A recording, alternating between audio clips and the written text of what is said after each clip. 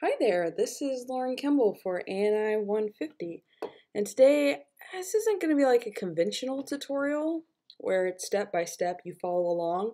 It's more about an approach to this final project being that of a vehicle. There's a lot of ways to approach the vehicle, but the one thing that I want to impress on everyone is that as fancy as this one looks, for example, so this is a vehicle that I've been working on for a really long time. As fancy as this looks, it's all just an expansion of the basics. So every piece of this is just a different polygon section. So like this all started out as either a polygon plane or a polygon cube, and then it's just extruded and refined until you get the final result. And one of the first techniques that I want to impress when approaching a vehicle is to not be tempted to model it as one piece. I've taught it that way before, but it's such a struggle when you're doing a rough out to break up the pieces later. So I recommend first approaching this as mini pieces. That way it's easier for you to model, it's easier for you to manage your edge loops, and it's easy for you to lay out the UVs later. So if I look at this piece, it's not one car. In fact, let's look at this as a low poly, so I have a smooth preview on. It's lots of pieces. It's lots and lots of little pieces. In fact, if we go over here to the outliner, phew, lots and lots of pieces. I'm not saying your vehicle has to look like this for those of you who are in my class. I mean, this will be your first vehicle.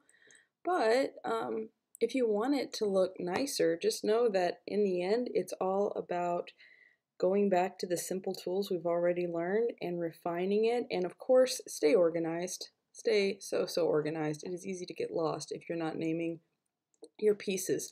All right, so let's take a step away from this finalized type model, and let's look instead at what we're going to be kind of talking about. So you see over here, this is where I started modeling the shock absorber. We're on step 94. If we look at the block out, this is where it all starts. It starts with super simple shapes and just expanding on it. And I got this rough out probably knocked out in like 30 minutes. I'm not expecting everyone to, like, if you are in my class, you get to choose your vehicle. You don't have to choose one as complex as this. Although this vehicle is very boxy, it's got a lot of extra parts to it, including tires kind of hanging out up here. And on the other side, I don't know if you caught that in the high poly version, or not the high poly, but the more refined version. Hasn't been high poly till I smooth it.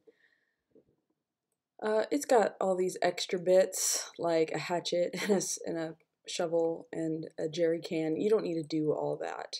And in fact, I don't require any student to model the parts you don't see. So I'm kind of going a little crazy with it and having all these parts that most people aren't going to see. If you don't see it, I'm not requiring it for this assignment. All right, so let's go back and talk about technique. So I'm going to go over here and click on image planes, and we already did this in a separate video. And I'm going to start by just putting my image planes in a separate layer so I don't have to worry about them being clicked on by mistake. So I'm just going to click on these image planes. I'm going to go over here and click the create button for a layer. This one on the far right will create a layer and put whatever you have selected into that layer. I'm just going to call this image planes. I'm then going to push this third box twice so it has the R showing. And now I can't accidentally select anything. Oh, I am selecting these. These are my cameras. I don't actually need to see cameras, so I can just go show and turn off cameras, and that takes care of that without having to add them to a display layer. All right, so let's go ahead and get started. I think I'm going to begin in looking at my different viewports. I'm just going to begin with the side of the vehicle right here. Now again, mine's a little bit more complicated. It's got this extra wheel well. I'm just going to ignore that for the time being and just focus on this side panel. So let's begin. I could begin with the cube, but I'm going to begin with the polygon plane because I'm not worried about the shape of the vehicle as a whole. That is a way to approach it. In fact, I've recorded a tutorial like that, but I think it's easier if we just mirror geometry and only focus on having to model one side of our vehicle at a time. So I'm going to take this lonely little image plane, I'm going to rotate it 90 degrees toward my side view camera. Oops, negative 90 evidently. There we go. And there it is. If I go over here to my shading view, I can go to X-ray, and that way I see right through it. Now I'm looking for any breaks in the geometry, or not in the geometry, but in my vehicle. So I can place my polygon plane, you know, where I want this piece to be. Okay? So now I'm going to go ahead and grab this edge and just stretch this out. Cool, cool. And I'm going to grab this and I'm going to stretch it down. I'm going to ask it to stop right here, right where this lip is. Now this is where it gets important that you have multiple view planes for this assignment. I'm going to press my space bar and I'm going to grab this in object mode and I'm going to look at it from above. And you can see that I don't quite have this lined up with my reference. Boom, there we go. That's better. So now that I have this aligned with my other references, I can tell how far this little side panel here should be extruded by. I can't tell that from the side plane. I could guess, but if I look at it from above, I can see that this kind of comes out maybe this far, I think. That's technically the wheel wells, but I'm going to go ahead and just say that this comes out about as far as the wheel wells, since the reference doesn't do the best job of it. So I extruded this plane out, extrude this down, and I'm going to extrude it back in. Now I want it to match the other one here, so I'm going to hold down V and just snap. Now for those of you who aren't familiar with how I'm extruding, I'm just holding down Shift, and if I hold down Shift, I can actually extrude an edge. The other way, of course, is to click on Shift right click and use the actual extrude edge tool. All right, now I'm going to click on this, the bottom portion, and I'm going to Shift extrude all the way down, kind of ignoring the wheel well for the time being and just focusing on this general shape. All right, so now that I got that, I'm going to go ahead and go back and think about that wheel well. Remember, I'm kind of ignoring this one for the time being. Most of your vehicles, you know, my students, I'm speaking to my students, of course, this will be published on YouTube, so who knows who will be watching. But for my students, most of you aren't going to be choosing a more complicated vehicle like this, so you don't have to worry about double wheel wells. But for mine, I'm just going to focus on this one for the sake of example. Let's go ahead and use the Insert Edge Loop tool. So I'm going to press F8, that puts us back in object mode. Shift right click, Insert Edge Loop. And what I'm going to do is I'm basically going to block out where this wheel well is going to sit. Okay, so I'm grabbing this edge, and let's go ahead and add an edge loop here so that we've got just basically a box shape that represents where this wheel is going to be. I'm then going to go ahead and grab this face and I'm going to delete it. So that is where the wheel is going to live.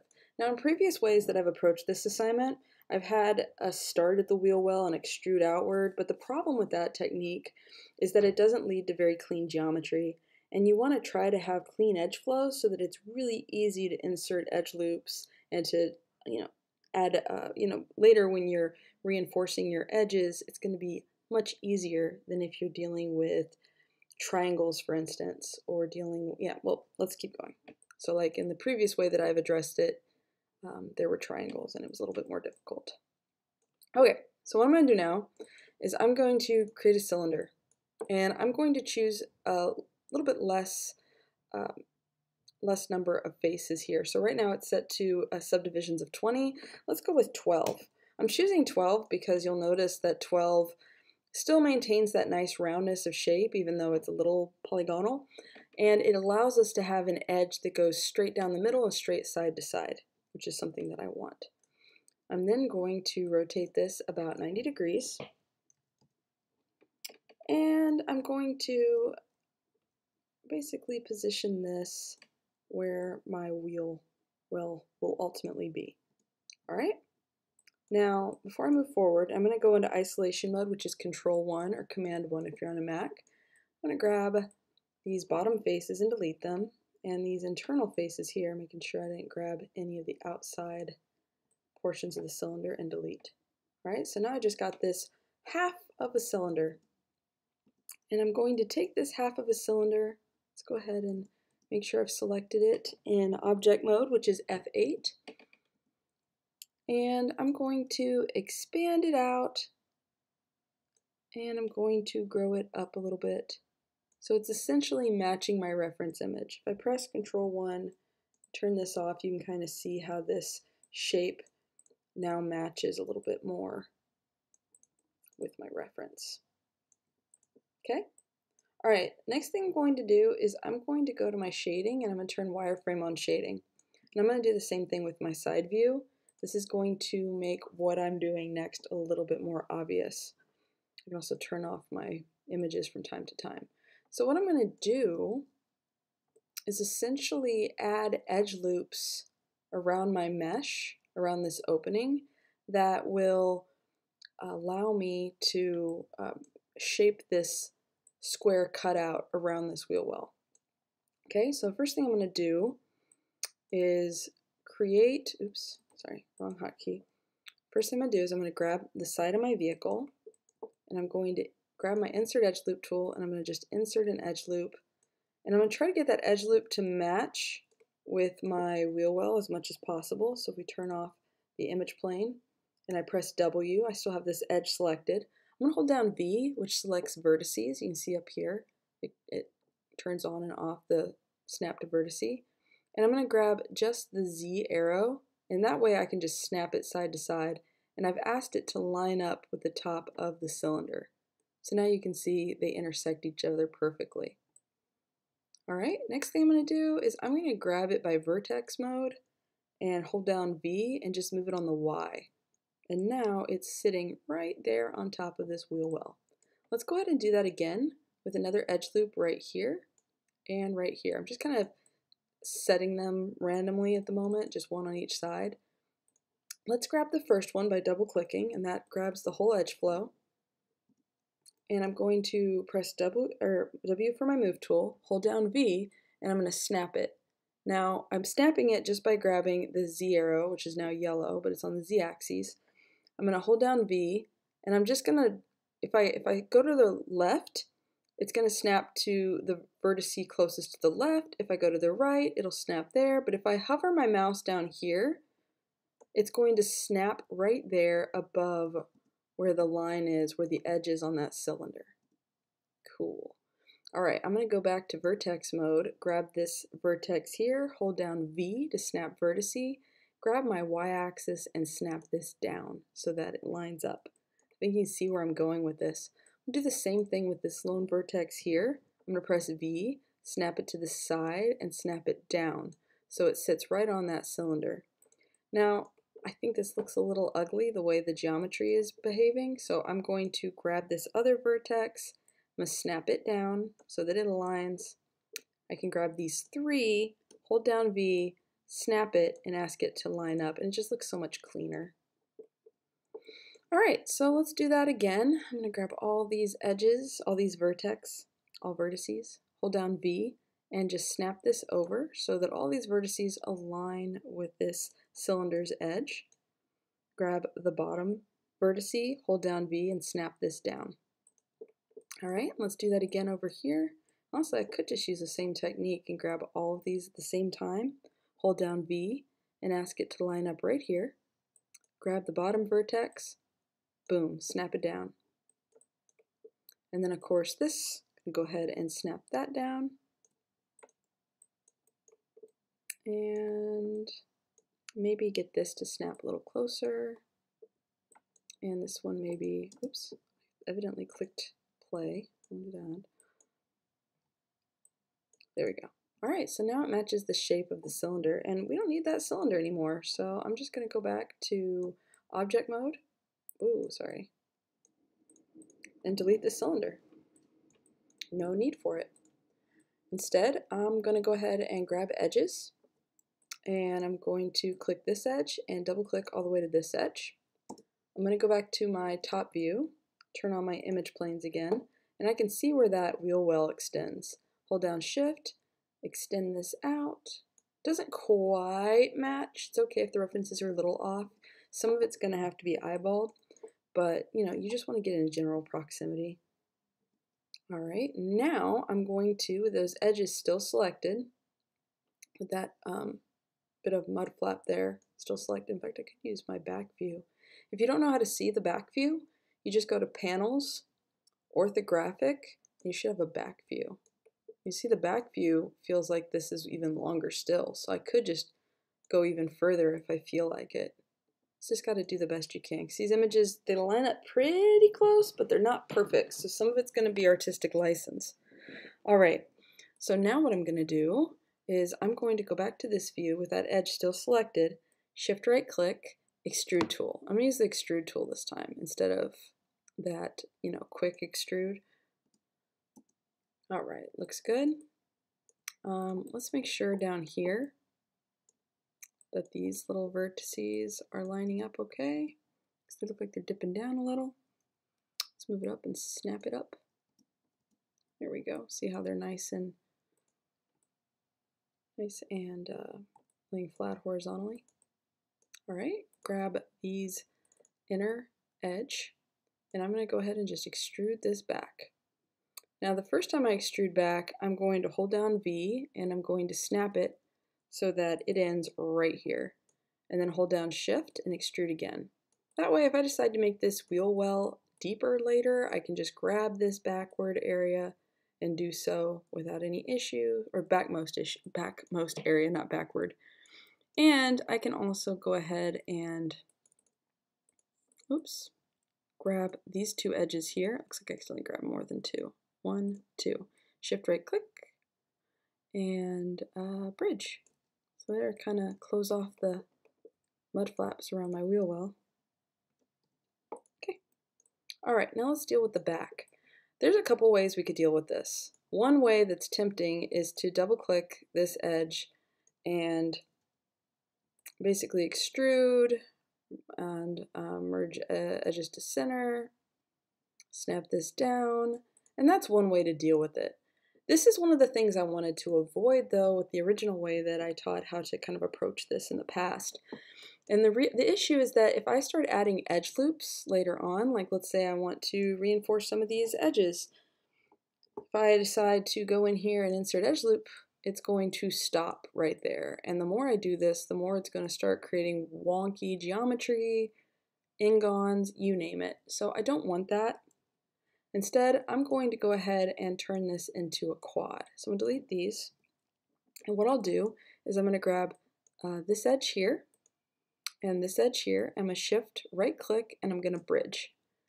And I'm going to go ahead and add one division. See that? Perfect. Now I'm going to grab this edge, and I can just press G to bridge again, and I'm going to do it again here, and G is the hotkey to repeat a command, and now it's flowing with quads, which is so much nicer. Now it's going to be easier for us to go in and insert edge loops later, so if I were to go to object mode, shift right click, insert edge loops, and I wanted to reinforce the bottom edge, look how it flows so nicely. Much, much better. So, more about that later though. There we have our first little side panel. And what's lovely about this is I can click this in object mode, so F8. I'm going to go ahead and delete history because it gains a lot of history. I'm also going to name this. If I were sitting in the driver's seat, this would be my left side. So I'm just going to call this left side for now. I'll probably come up with a more appropriate term for it later. But eventually, when I'm ready to, I can shift right click and mirror. Let's go ahead and reset the tool. I'm going to not cut geometry. I'm going to copy across the world on the x-axis. I'm not going to combine, I'm just going to apply. And you see that I don't have to do the work twice. I can just do it once. So I'm going to go ahead and actually just undo that. That's for later. All right, so let's take a look at the side here, and I see that there is kind of an indentation that I might want to address. So let's go ahead and do that. Let's go ahead and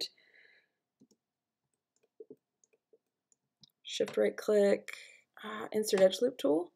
And oh, you notice how the edge loop is kind of rotating a little bit. That happens naturally because the Insert Edge Loop tool wants to go with the flow of the faces, and since this is indented here, it's going to bend. So if you don't want that, if you want a straight cut, what you're going to want to use, so let's go back to object mode and select our mesh. Oops, didn't work. F8. But what you're going to want to use is something called the multi-cut tool, which, I mean, we've used in class before. But what we're going to do with it is we're going to line it up as best we can, hold down shift, and just cut. And if it's not perfect, no big deal. I can always grab this edge and move this over slightly. Cool. And let's do that again over here. Cut directly. That one's very close. And that way, we don't have to worry about it flowing with the edge loops instead, or the edge flow. Now we can get just a direct cut where we want it. We don't have to worry about that on the horizontal side because everything is flowing symmetrically. So we can just go back and use the Insert Edge Loop tool for the top and the bottom of this without any issue. Okay, so now we've got this little area marked off. I'm going to go ahead and extrude, maybe shrink it in a little bit, and there we go. And of course, when I'm ready to start refining this, I can go back in and get the shape that I want, but honestly, it's very close to the shape over here. Just maybe a little bit of edge reinforcements there. All right. I have noticed that it looks like this edge right here is kind of, I don't know if I like that. This is kind of moved with the wheel well. I can always get that to snap back if I want it. If I want something a little bit sharper there, hold down V, snap, V, snap, B, snap, and there, everything is lining with it. Okay, I get why that happened. It happened because I added an edge loop that direction. No big. So I probably should use the multi-cut there as well, but not a problem. All right, so that is basically the side of my vehicle. Let's go ahead and move forward with the next portion. So remember I said that breaking this into pieces is the best way to go. And so I would say this should all be one piece. On my vehicle, I treated, let's see, let me grab my grease pencil. So this lets me just draw in my scene. All right, so I basically made all of this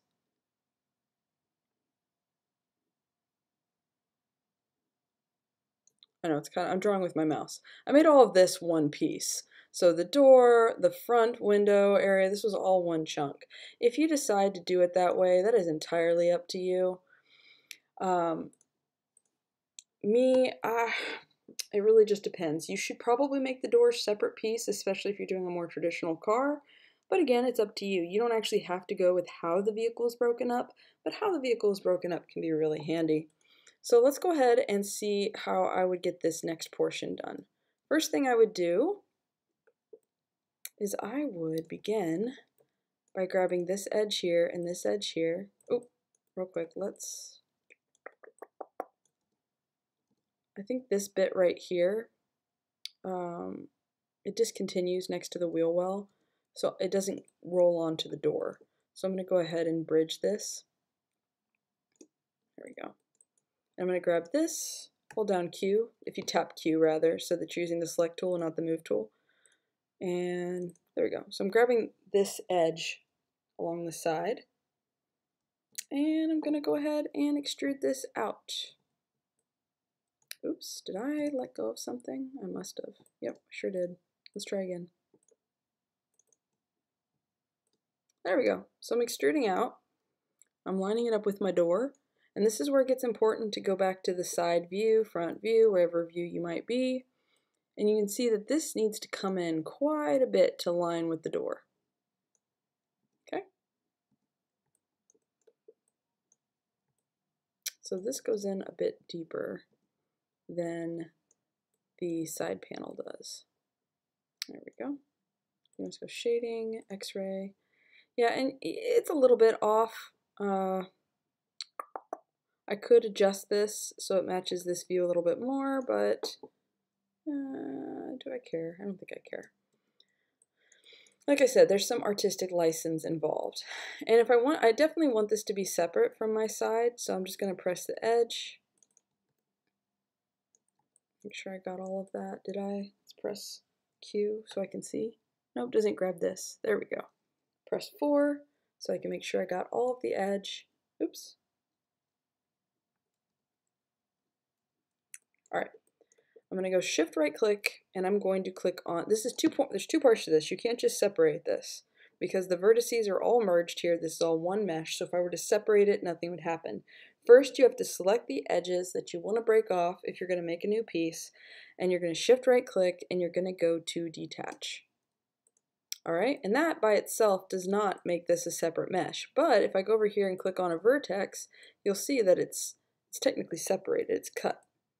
So now I'm going to grab my mesh, I'm going to shift right click, and I'm going to separate. And so now I've got two pieces. And they're both grouped into the left side group because the left side doesn't technically exist. Now it's these two new polygons.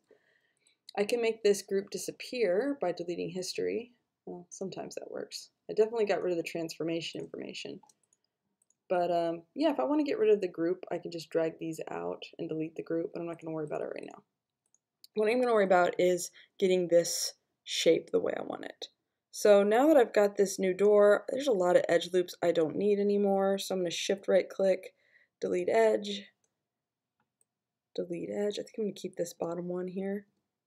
And let's go ahead and shape this up with the door a little bit more. Cool. And let's go ahead and extrude this downward. This whole piece stops here at the door. Hold down shift and stop at the wheel well. All right, cool. Let's go ahead and bring this up. Maybe I want to stop this here. Yeah, I want to stop this here. I'm going to go ahead and insert a new edge loop. Right where it looks like this is going to stop.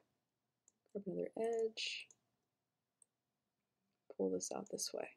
So just blocking it out, keeping it simple shapes. But you'll notice it's not quite aligning anymore on my side because this bit right here is hitting right here on my front view. So what I need to do is grab this, this, and this, these three edges here, and I'm just going to push them in so that they're matching a little bit more with my image. And I may do the same with my door because I don't think this door is completely flat. It looks like it angles inward. You can't really tell from the top view, unfortunately, so if I bring back my top view, it's kind of hidden, but yeah, no, you can kind of tell that the door angles in. So let's go in here and grab this that represents where the end of the door frame is going to be, or the front of the door frame. If I click tab, I can select multiples. And let's bring this in. There we go, lining it up. And you see that that lines up quite nicely. Now this part up here doesn't line up very nicely, but that's because it's going to be kind of hidden up underneath this, so I'm not super worried about that right now. But the rest of this, yeah, I think I'm feeling it. Okay, so looks like there's going to be a little bit of a rim here. Let's go ahead and add that. I'm going to kind of guess because there's not a really good example of how far this should go out, but I can see how far it should go up.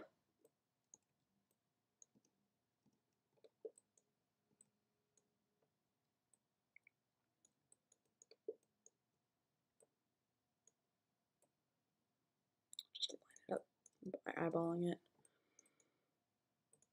All right. We start to bring this up. And this is where I would start extruding up and over and kind of making this line up a little bit more with the hood. Now again, this isn't going to be perfect, but we're going to just sort of make some artistic choices. So I'm going to extrude this edge up to where I see the top of the hood is. Maybe bring this down a little bit.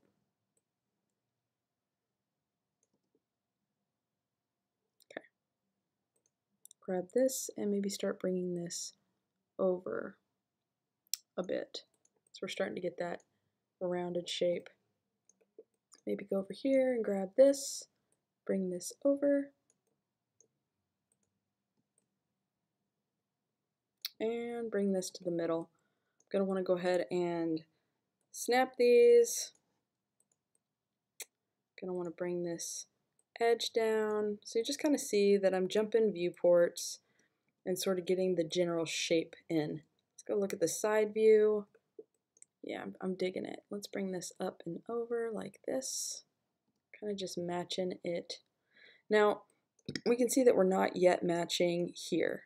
So let's bring this up on the y-axis and maybe think about adding some edge loops in here. So maybe an edge loop here. Maybe line this up, line this up. Hey, Mercy, us. Sorry, my dog. It's not quite lining up in both views, but I am liking the general shape.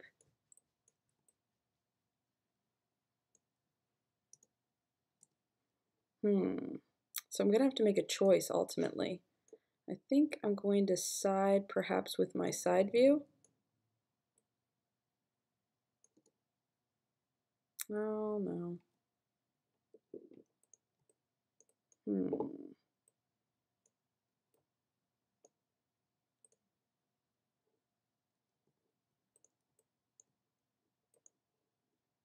Okay, there's that one. I can definitely see the change and the difference between these two images. So I'm gonna have to kind of make some decisions. I think I'm gonna be okay with that. Just got to keep that in mind that there's gonna be a little bit of an issue there.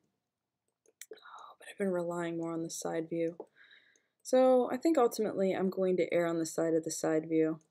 I don't want to lose all of this that I've created, so I'm going to press D and move this down, and then maybe use scale, and that'll keep the kind of proportions going for the hood.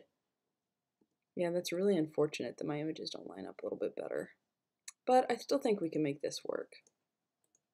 Alright, so let's go ahead and see what we got as far as the hood goes. I'm going to go ahead and grab here to here for now. I can always extrude the rest later. Do I want to extrude the rest later? No, let's go ahead and do all of this.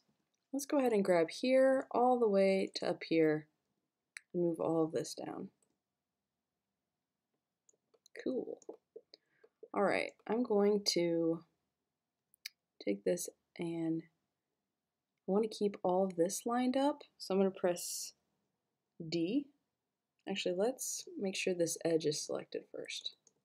So I'm going to grab this edge. There we go. Press D. And I'm going to ask this to line up the bottom lip of this indentation. And I'm going to use scale. So that way, well, maybe not this part. I'm going to scale, control to let go of this part down here. And just scale this top down so I get that nice slant.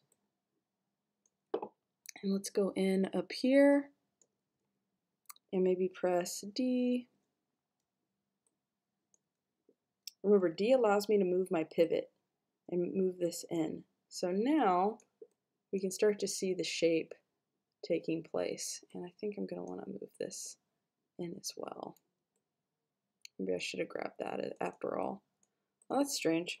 Oh, no, it's not strange. So sometimes when you change the pivot, it alters the move tool. I have to just double click the move tool, reset settings, and now it'll go back to selecting that vert. There we go. Line all that stuff up. All right.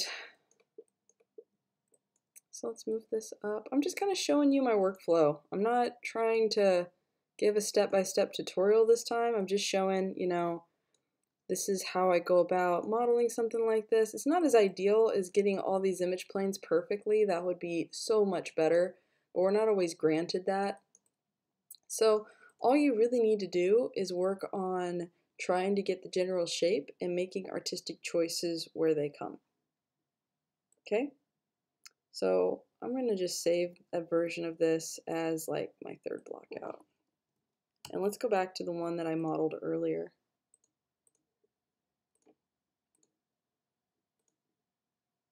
So with this particular block out, you can see I went about it the same way. Doesn't quite line up perfectly on the front view. Actually, it's looking a lot better. But basically the difference between these two is this part right here. I just went ahead and accepted that it's not going to line up with the hood the same way. So you gotta just make some choices. That's part of why I asked you all to find those reference images of your vehicle so that it'll help you make those decisions. So I could go back and look at the references that I found of this specific model and see how it lays out on that vehicle, and I can figure out which reference I want to go with. But I ultimately chose and deferred to my side view. So when I got this part here, I made the door separate in this version. But I think the last thing that I'd want to touch on, so essentially just model this out, model what you see. Every piece that is separate on here, you can kind of make a judgment call. You could choose to have the door be part of this front piece. I decided this iteration to make the door separate. If there are handles, make those handles a separate piece. If there are mirrors, make the mirror a separate piece. Don't feel like everything has to be extruded from one mesh. It's going to make everything a lot easier down the road. Also, do not worry about modeling the bits that you don't see. I'm just going to reiterate that. You don't have to do it. So one last thing I want to touch on is, generally speaking, when you reinforce these edges, so you can see on this particular version that I reinforced the edge here and I reinforced the edge here. So when I smooth them, there's not really a gap between the pieces. But what do you do if there is a gap between the pieces? Like, let's just pretend that this was like my final smooth. Clearly it's not. And there's a gap there. Well, think to yourself, what would you do on a, what does a real car look like? Why can't you see through the cracks of a real car? And that's because underneath the car is a car frame that the car is pieced together in. So if I were to pull up my browser real quick and I were to type in like car frame, there you go. You can see that there's a general frame that your car is built on. And this is where the door closes and you're actually peering through the cracks and seeing this frame. You don't have to model all that, but if your final mesh has a gap, you could just create a polygon plane and, you know, kind of extrude over here and have it line up there. So this mesh is not ready for that step, so I'm just going to show a little mini example by putting this in a display layer. Let's pretend this is part of my car and this is part of my car, and I've got a gap in between. So how I would handle that is I would take part of the edge and extrude inward slightly, and same over here, extrude in slightly, and then just create another polygon plane.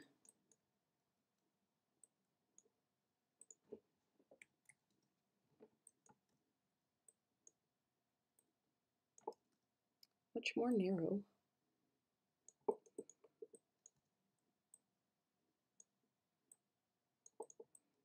And you can see, you can't see through there. And you can have this polygon plane, doesn't have to look like a real car frame, but it can match whatever it is that you need it to match. Like if you need it to go a certain way to align with your car door, you can do it. And then that's what it will look like. And then whatever shader you use, like your base shader for the car paint, stick it on there. And it's going to be, since it's a single plane, it's going to be super easy to UV map. And it's something that I would wait towards the end to even fuss with, because you may not need it. Especially if you're detaching and separating the meshes as you go, you're going to end up with a really closely aligned mesh. That's what I did for my final car. So in this vehicle, which I'm not quite done with yet, you're going to find that there aren't a lot of gaps. So give it a second to open. You're going to find that there's not a lot of gaps. And part of that is because I aligned these so closely in the low poly mode. Now the car, you're not going to see like on the car door because I made the car door one piece with it, but you'll see that this part is separate from the hood and it's just so closely aligned. That's why. But yeah, that's one option. Another option would be just to have those edges kind of intersect a little bit. I don't really mind what you do for your assignment. Just try to make sure that you don't have any gaps open, because if you bring that into Substance Painter or you bring that into Marmoset, it's gonna show you transparency. Whereas in Maya, you're gonna see backface culling. You're gonna see like the actual like black side. I did not mean to open that one. I meant to open up this one. Anyway, I hope this proved helpful. It's not an exhaustive tutorial, clearly. I just wanted to show you the basics. This is simply, no matter how complex your mesh is, and this goes for everything in art, no matter how fantastic a painting is or a sculpture is, everything is about the fundamentals. Everything starts with simple shapes, and then you just build it upward. Make sure you save in increments so that if you ever come to a point where you feel like, oh my gosh, this is getting a little bit out of hand, I need to go back a step, that you have that. So anytime you make a big change, so if I were working on this, after I'm done with this part, I'd probably save it. After I'm done with this part, save it, you know, like after I've blocked everything in. Don't be afraid to save lots of iterations, and make sure that you are saving with little suffixes here after the number saying what the heck you did on that step.